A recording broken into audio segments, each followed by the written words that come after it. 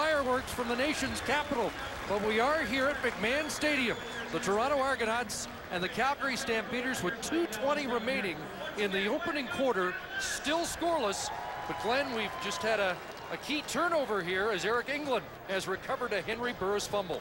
Yeah, Henry Burris has looked nervous for the Calgary Stampeders in the opening of this football game. He's had 4 overthrows already and just fumbled the football, turned it over to the Toronto Argonauts. But fans across the country really haven't missed anything yet because there's no points on the board. There's been a lot of penalties early in this game. I think both teams, well, at least the Calgary Stampeders a little nervous. No, we were glued to that other game too. There's Tom Higgins, who makes his Calgary Stampeder head coaching debut. Former linebacker here in 1976, also an assistant coach. And Michael Clements, who has applied for Canadian citizenship. And his team, the Grey Cup champions, looking for their first win after a hard-fought loss last Saturday night at home against the BC Lions at the Rogers Centre. Tonight's game is available in TSN HD, high definition for picture clarity. Visit tsn.ca HD and call your digital cable or satellite provider. So the Argos take over the football at the Calgary 54-yard line. Damon Allen dumps it off underneath, and John Avery lunges to the 46. Avery, the starting running back tonight, in place of Hakeem Hill, the rookie who got the start against the Lions. Of course, to remind fans, John Avery was part of last year due to injury, came back and is now healthy and ready to go. He had a couple of problems that weren't related to last year's injuries in preseason. Hakeem Hill started the year last week versus the BC Lions.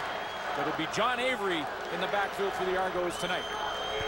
Saw him take off on an 8-yard run earlier. It's 2nd and 3, and Allen to pass.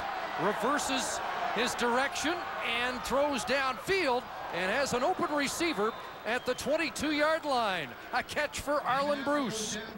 Difference between Damon Allen now in year 21 than Damon Allen in year 4 or 5 of his career. Damon Allen would always have taken off and run with the football in that instance. This time, he shows patience. He comes back to the outside, and by the time he gets out there, number 5, Arlen Bruce, has worked himself back to the football. Rule of thumb, deep guys when the quarterback scrambles come back, short guys go deep.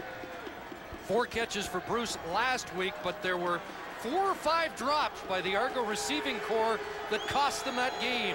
23 yards for Bruce, a pump, and now a wide open man in the end zone, and Tony Miles does hang on. He turned it into an adventure, but it's a touchdown.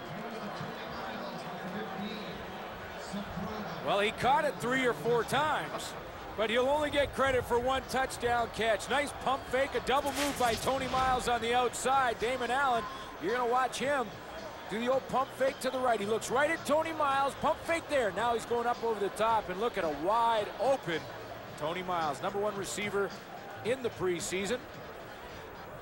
Miles catching 1, 2, 3, 4, hang on. Well, he must have heard that Ottawa was pretty exciting in their comeback win against Montreal and tried to just make that one a little more exciting than he had to. Prefontaine adds the extra point. Miles, just a couple of touchdowns last year, of course, an All-Canadian in 2003. So the Argos strike first here at McMahon Stadium. The major score coming with 30 seconds to play in the opening quarter.